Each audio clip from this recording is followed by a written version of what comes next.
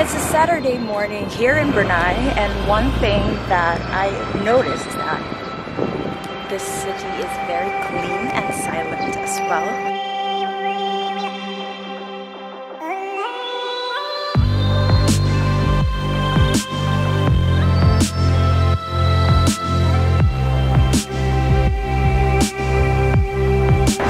I am now in the footbridge of Bandar Seri Begawan to go to a mosque, Bokia Mosque, which is over there. I'm just gonna walk from my hostel. Man, this mosque is beautiful. The Hassan al-Bolkiah Mosque has 29 domes on the top, all covered in 22-karat gold. Tourists and people who come here to pray use this as the entrance. Look at this. The Sultan has a private entrance door. This is the ground floor of the mosque, so you have to register over there and then just put your name in the guest book. And then here, we're allowed to take pictures or videos, but when you go upstairs, you won't be anymore. This mosque is so big, it can accommodate 5,000 Muslims to pray inside. There's a chandelier inside that's covered in gold and crystals that weighs 3.5 tons. Construction started in 1988, finished in 1994. This mosque is almost 30 years old.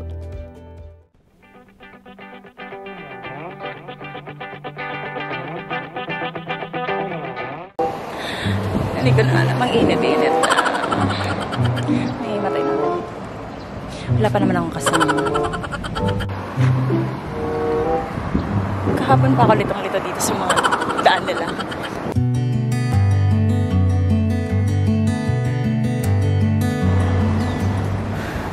I'm here at the famous Saifuddin Mosque. Saifuddin Mosque. I'm here at the famous Saifuddin Mosque, and I don't think they would allow the camera inside, so dito lang muna tayo sa labas. I'm looking at the schedule for the visiting hours for non-Muslim inside the mosque, and it says Saturday to Wednesday 8:30 to 12 noon. It's 10:30. The mosque is for prayer only and can accommodate 3,000 Muslims. And of course, there are rules which have to be observed. Muslims wash their hands here, and then they go inside, they take off their shoes, and they go for prayer. This place is really nice and silent as well.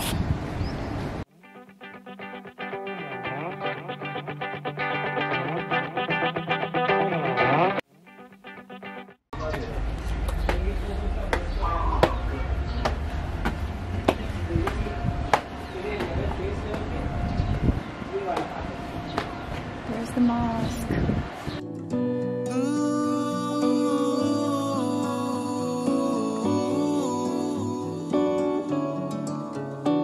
It's mesmerizing in the sense that the huge dome is covered in 24-karat gold. The city reminds me so much of Singapore because the city is very clean. You have clean streets. It's very silent. There are no cars honking or people shouting. And yep, you cannot even see people walking on the streets. As you can see, just alone here, as well as on the other side.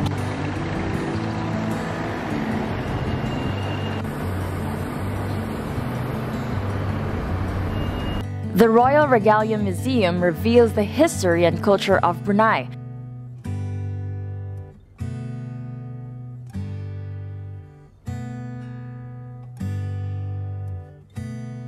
Here you will see past crown jewels, life-size gold chariot, and gifts to the Sultan from different heads of states. It's interesting to find gifts from the Philippines to the Sultan. They're from Joseph, the ex-president Joseph Ejercito Estrada, Gloria Macapagal Arroyo, and there's a jeepney figure there from Mr. Gordon. Wow.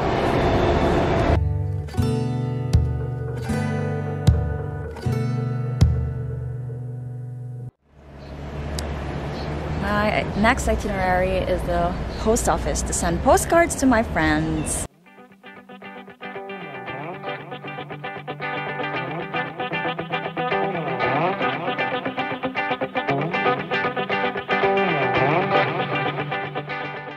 With the technology we have, written letters and postcards might go obsolete. But there is something cool about old school. You just can't replace the sincerity and authenticity of these written letters. This postcard is going somewhere.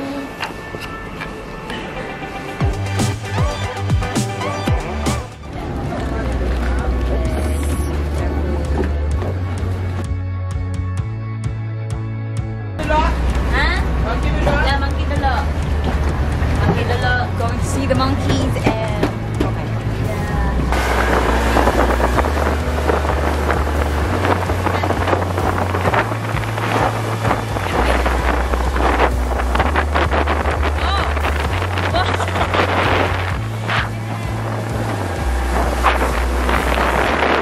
So there's crocodile here.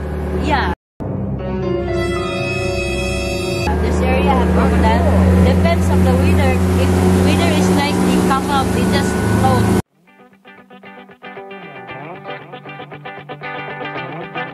It takes 15 minutes to go to the mangroves where the shy Proboscis monkeys live. See what? Apa that? Monkey. There is this tree. This is this tree. Yeah.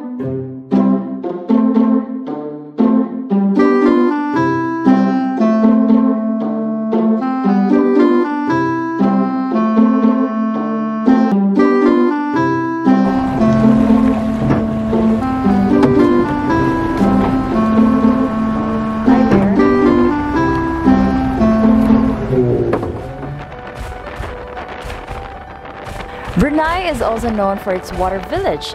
With an estimated 15,000 residents, this community has its own school, church, and grocery stores, and residents park their cars at the port. You can't walk here when you're drunk. No handrails. Otherwise, you will be Huh? You cannot be drunk. You cannot be drunk. Yeah, of course. People are actually friendly. Greeted us. Welcome to Brunei. And part of the tradition is taking off the shoes. Yes. Yeah. We practice this in the Philippines also, but not really like in Brunei. So looking at the house, it's another modern longhouse. Modern longhouse. Yeah. Karaoke. Tinalo ang Pilipinas. Pero pang araw-araw to na everyday sound system. If in Philippines, every day you hear Karaoke. karaoke. Filipinos love to sing. Have a feast. A very colorful feast. So they say this is taro flavored cake. Let's see kung okay siya.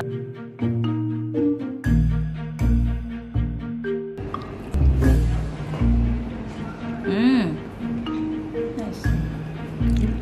Meaty. With sugar.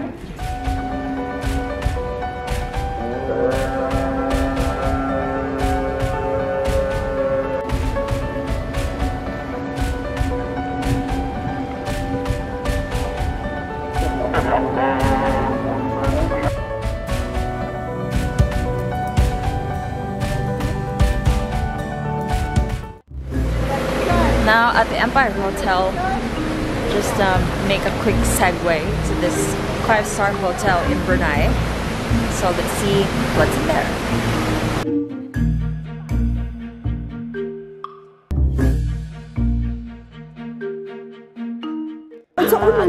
The perks of having Bisaya tourist guide. Dagan kay Bisaya diri sa atin. Sa Katerina. So wala lang, diri lang sa Empire Hotel. Stayed at Empire Hotel. Yeah. Not checked in. Stayed